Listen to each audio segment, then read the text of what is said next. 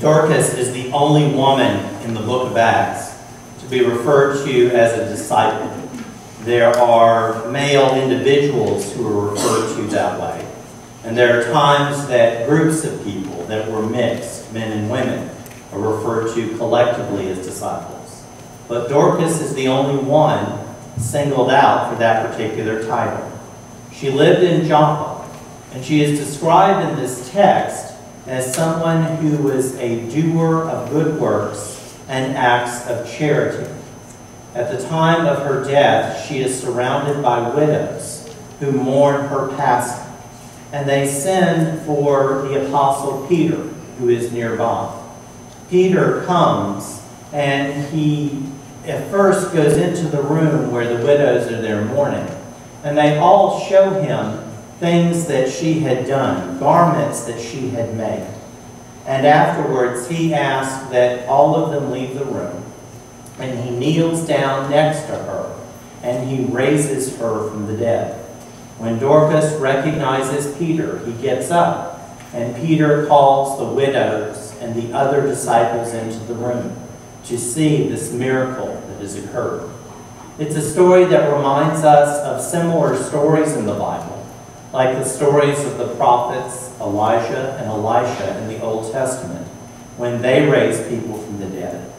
Or the story from Mark's Gospel, where Mark records Jesus' first miracle as raising a 12-year-old girl from the dead.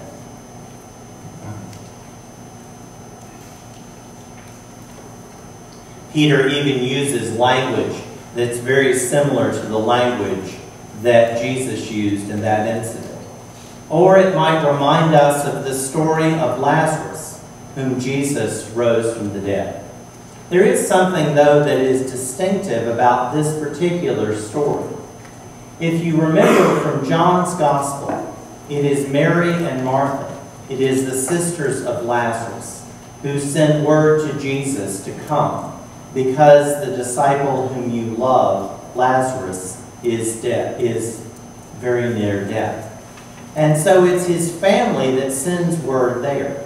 But in the case of Dorcas, Dorcas doesn't have any family members that are mentioned here, but instead she is surrounded by these widows who are deeply grieving her loss.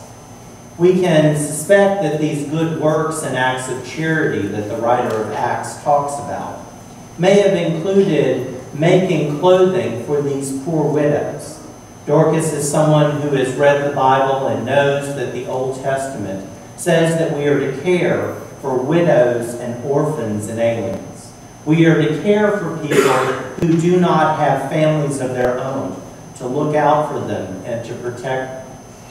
By the time the book of Acts was written, there was already a custom where groups of widows would get together and they would agree that they would not remarry, and instead they would live together communally.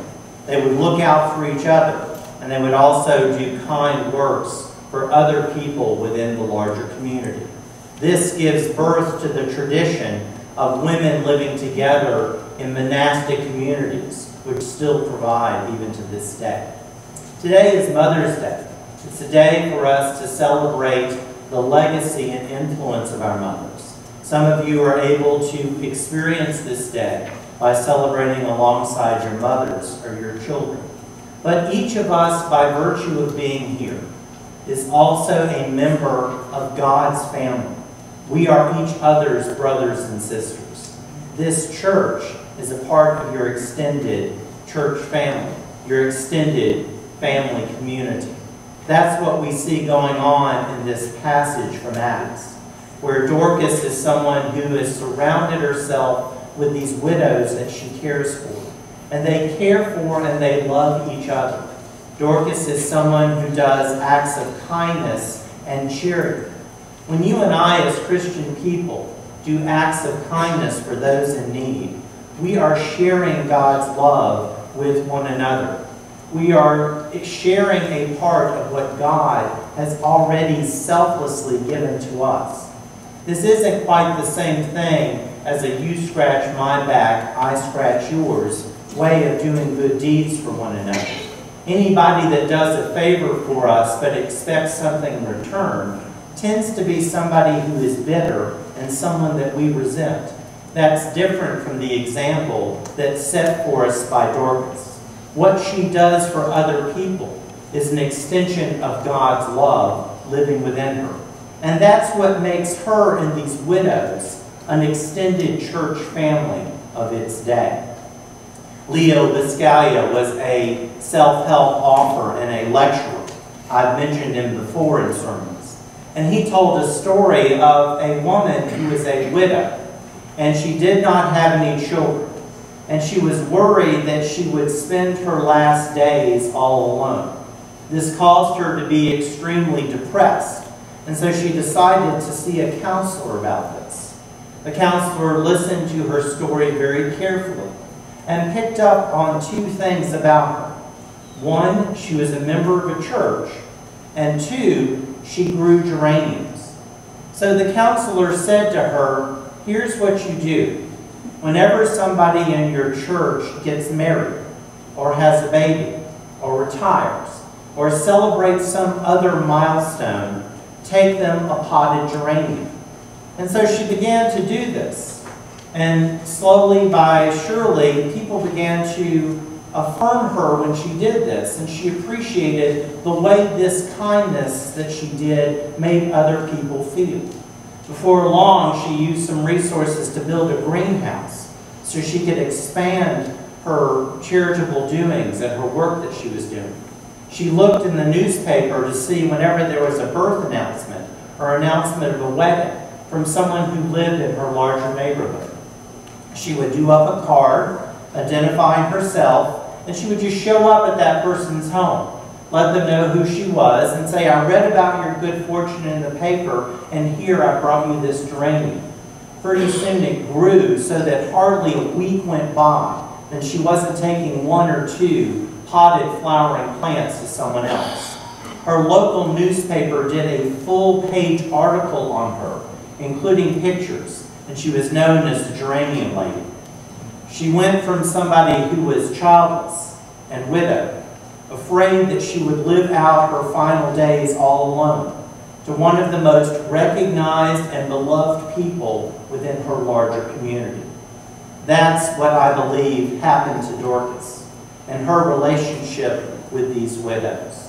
When you and I perform acts of charity and kindness for other people, it extends our bond with one another, and we are strengthened through the bond of God's love.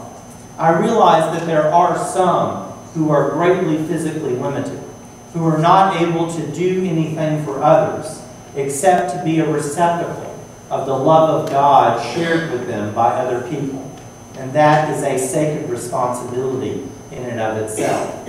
But most of us are able to do something for other people, as that woman did, where she took something she was doing already, and instead of just making it a personal hobby, made it a way of sharing joy with others. All of us can send a card or a letter or write an email or pay somebody else a compliment. We can volunteer with organizations here at Northview, like Helping Hands, Days for Girls, serving a meal with Kids Soar, the United Methodist Women, the many Sunday school classes that do charitable works together or raise money for different causes, and the list goes on and on. There are any number of things that you and I can do to share the love of God with someone else and to offer some joy into somebody else's life. And by doing so, the Holy Spirit gifts us with the gift of joy and fellowship of our brothers and sisters in the journey. The future is always uncertain for each of us, but there is one thing that we can be guaranteed of. If we follow the example of Dorcas and find ways to share joy and acts of kindness with other people, the one thing we will never have to worry about is being alone. Amen.